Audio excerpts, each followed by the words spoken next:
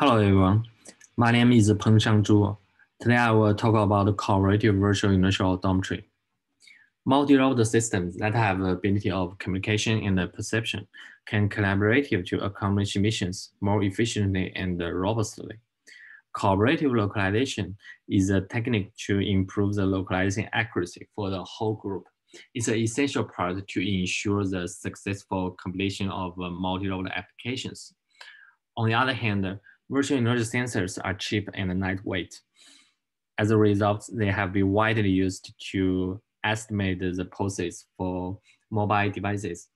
In this paper, we use virtual inertial sensors to achieve cooperative localization, and we proposed the cooperative virtual inertial odometry algorithms. In our algorithm, we make use of the commonly observed features to improve the accuracy. The closest work to ours is the centralized method. In the centralized method, there exists a fusion set that jointly estimate all the states and covariance. So all the measurements are processed centralizedly. Ideally, it can achieve the best accuracy, but it's a lack of efficiency and scalability. In this paper, we first propose a centralized equivalent algorithm that can achieve the equivalent accuracy as a centralized method, while it's more efficient since it has a distributed propagation step. After that, we propose the fully distributed algorithm, the C-VIO. In C-VIO, each robot can process the IMU and camera measurements distributedly. And it's the most efficient and scalable method. So it's most suitable for a resource-constrained platform. In this presentation, I will focus on C-VIO. The contributions can be summarized into two parts. The first is C-VIO. We make use of covariance intersection to achieve a fully distributed setting, where each robot only estimates its own state by communicating with its neighbors. The method is more robust, efficient, and scalable.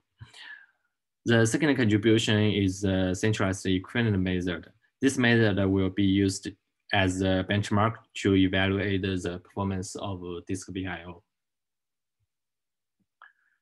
Consider a group of n robots. For any robot I, the estimating state includes IMU state, the calibration parameters, and a sliding window. The sliding window is consists of cloned IMU pulses.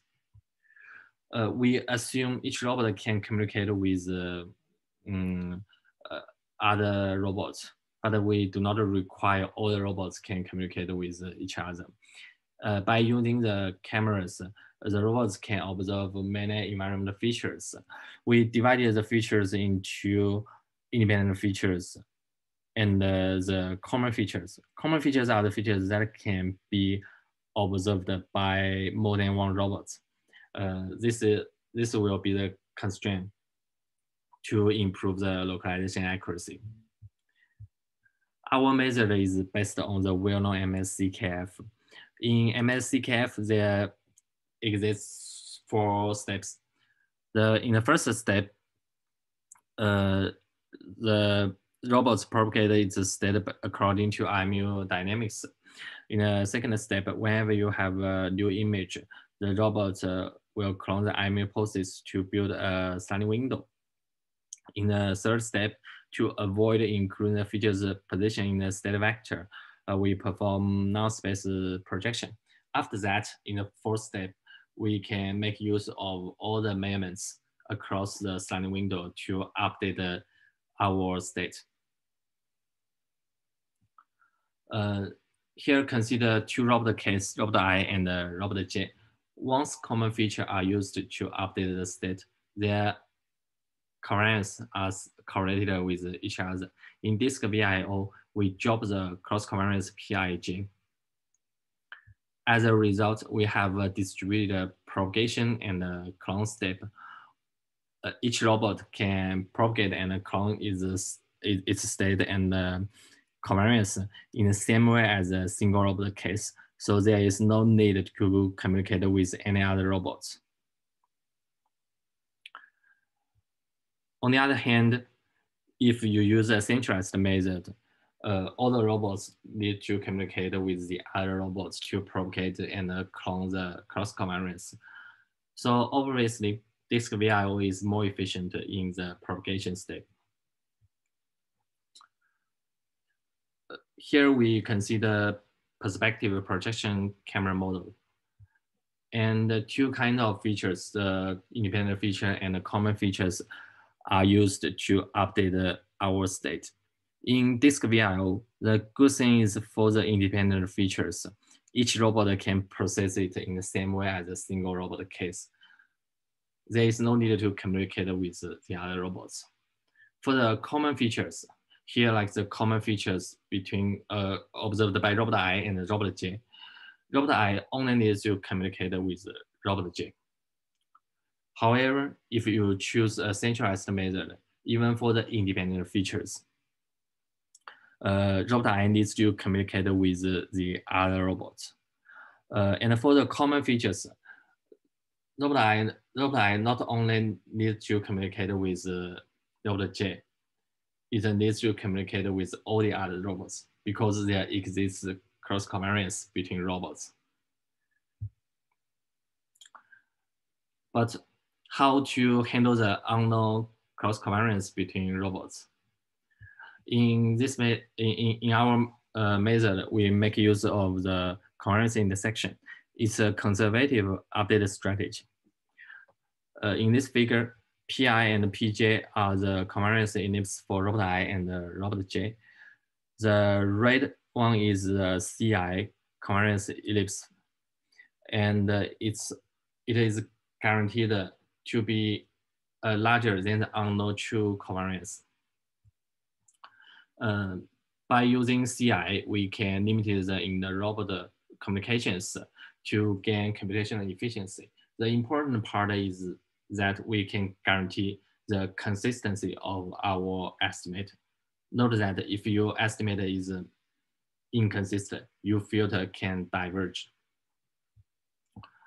By using CI covariance, we have the CIEKF updates.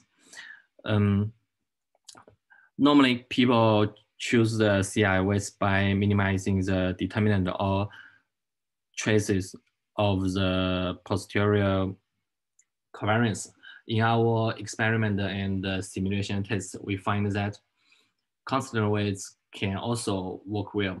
So in our method, we use constant weights to speed up the CIEKF update. Consider a common feature observed by robot I and robot J. This feature measurements is dependent on the feature's global position. To get rid of the dependency, we have one choice: to directly perform non-space projection on the system, and we only need the subsystem in the blue boxes.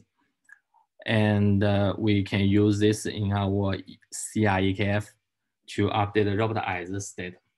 However, since the common feature can be observed across many frames, and then this vector can be a very large vector.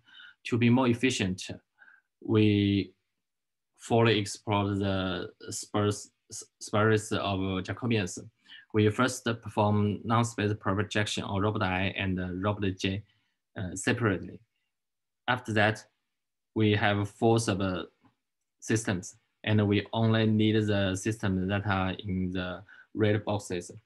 For the top system, since it is independent with another robot, so robot can update this state using EKF. For the bottom system, we can perform left non-space projection to get rid of the dependency on the feature's global position.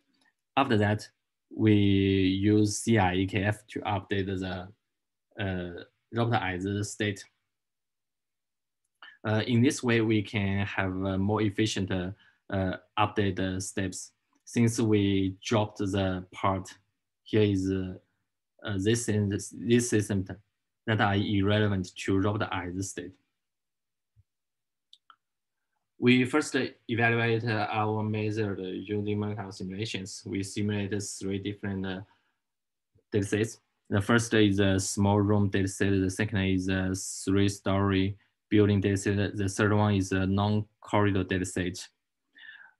In all the 3 datasets, we compare the disk VIO and the centralized equivalent VIO against the single robot case, referred as open wings.